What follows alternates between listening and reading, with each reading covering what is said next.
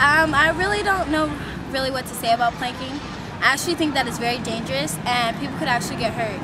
I remember reading a headline once about a kid who planked on a pole or something like that and he ended up dying from it. So I think people should really stay away from it because it's very dangerous. You can get really hurt. And also I think it's very immature, and kids who do that, they really have nothing to do with themselves. They have no lives.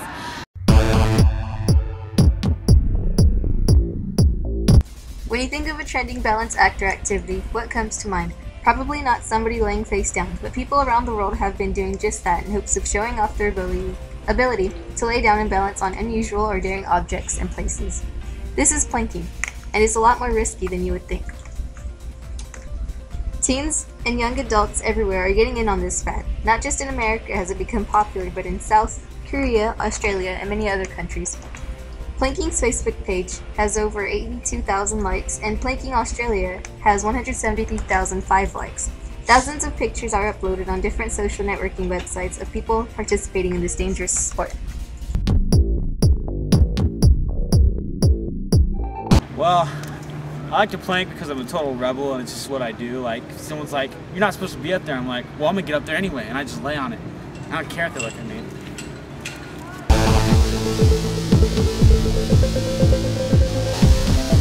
Well, when I was younger, I used to act like a little monkey and jump on everything, so it kind of evolved into this realistic sport of planking where I just lay on it, so I guess for a while now.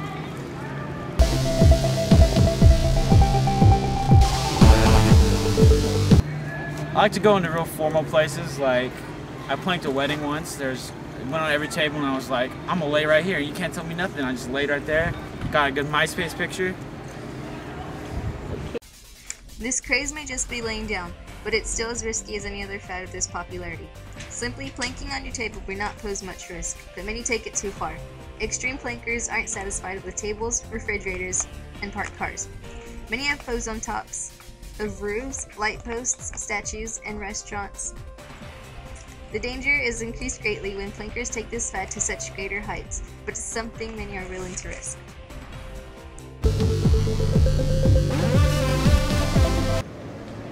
It's what I do. You know, I love planking so much that a few boo-boos aren't going to stop me. It's what I do.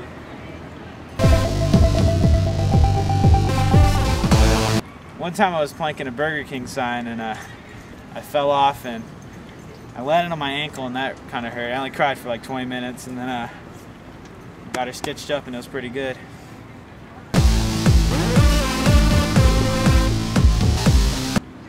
When it happened, I was kind of doubtful if I'd do it again, but like I said, I'm a rebel and nothing's going to stop me. It's what I do. Injury is almost unavoidable for plankers going all out for this craze. From broken bones to being put into comas, planking has caused countless injuries to its participants. A woman from Sydney, Australia received head injuries while demonstrating this fad to a friend.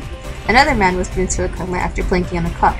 Despite knowledge of these and many more accidents from this craze, many continue to act out planking to get a laugh or two from their peers. As if injuries weren't enough of a warning about the danger, a man from Australia was killed attempting to plank from a 7th-floor balcony. 20-year-old Acton Bellel paid for his love of planking with his life on May 15, 2011, in Queensland.